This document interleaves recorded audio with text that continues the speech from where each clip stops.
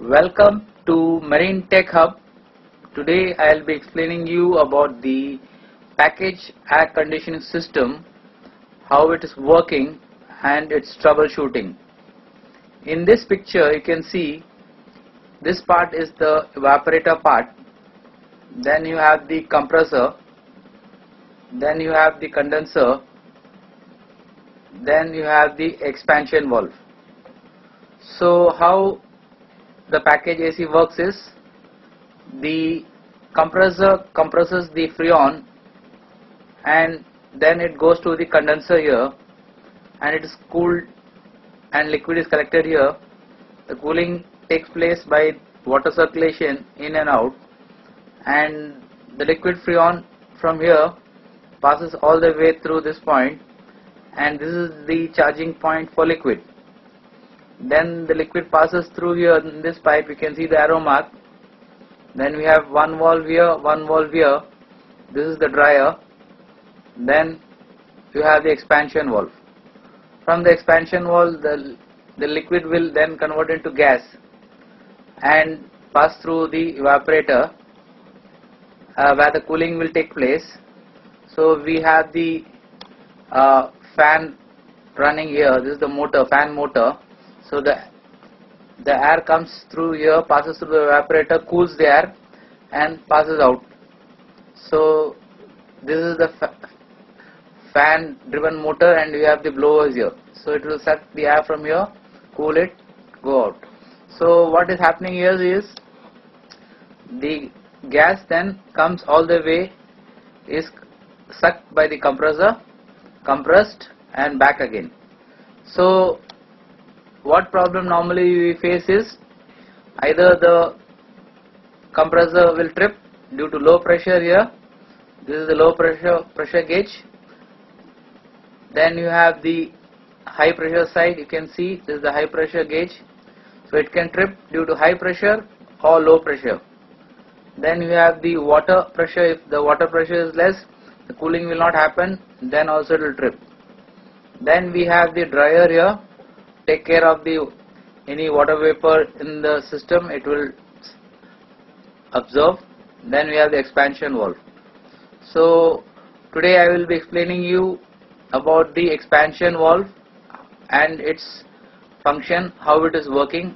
This bulb is connected here. So the bulb will, when get heated up, it will open the expansion valve more. So I will be explaining you today about the malfunction of the expansion valve here. This is the Danfoss expansion valve. This number is TS12 and the range is from -40 degrees to +10 degrees, pressure range of 28 bar. So what actually happens is, this is the bulb which will liquid will be inside this, which will expand and press the diaphragm here to operate the expansion valve. So if you see this expansion valve, it will be like this, and the bulb will be on the return line of the evaporator. So what is happening is, you can operate the spring tension. You can open this here and rotate this. When you are rotating this, there is a special tool to rotate this. When you can rotate this, the spring tension will be adjusted. So normally for Freon 404A, it is 26 mm. So if you see this, when I open it, you can see it is something like this. It will be fitted inside here, and when you are rotating if you rotate this one, you can see here, this will rotate the ratchet here in order to increase the tension of the spring. If you see this ratchet can be rotated. This rotation can be done by rotating this. So there is a ratchet arrangement here. You can see here, you can see a ratchet type. So when you rotate this, this will move the wheel here in order to increase the tension. So I wanted to show you how it looks from inside. You can see inside when the expansion takes place in this will press the diaphragm. This diaphragm will press this portion of the rod here in order to open the valve here. So I will show you. So this will be going like this. There's a slot here, there's a slot here. This will be going like this inside, straight like this. Then this spindle will move down, so the liquid coming from here will come out through this, and the expansion will take place and it will form into gas. So I am pulling it out to show you how it looks like. So you can see this. So this distance need to be measured as per the manual. You can increase the tension or decrease.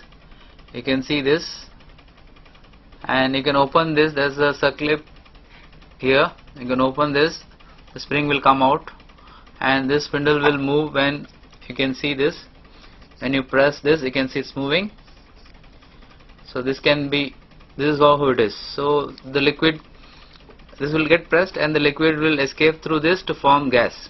So this distance is very important. Suppose that you want to increase the tension, you can use the ratchet here to adjust the tension. So this, you can dismantle it. You can see, you can just press this out to remove this circlip here. When you remove this, the spring will come out. So this part is simple. So if you have any doubt, you can message me. Thank you. Welcome to Marine Tech Hub. Today I'll be explaining you about the air condition plant, gas charging. So in this picture you can see this is the compressor and this is the motor. It is driven by belt. Like this we have 4 motors and 4 compressors. So this is used for the centralized AC of the ship. Similar system will be used for big complexes or the mall, where the centralized air condition will be similar to this. So I will be explaining you in detail how this will be working and how I am going to charge the gas. You can see this is the condenser part and this is the receiver. We have got 2 sets this side and 2 sets on the other side. We have got 4 motors and 4 compressors, and this is the receiver part. And now I am going to charge gas. This is the Freon bottle 404A. I am trying to connect and open gas. When you keep the bottle straight, only gas will come out. So I am trying to release the air in the hose so that only gas go inside initially. Once you are able to release the air, what you have to do is you have to close the receiver. This is the receiver here. Close the receiver, run the compressor, keep running the compressor, and close the receiver here and open the charging line. So this is a special spanners we have, ratchet type.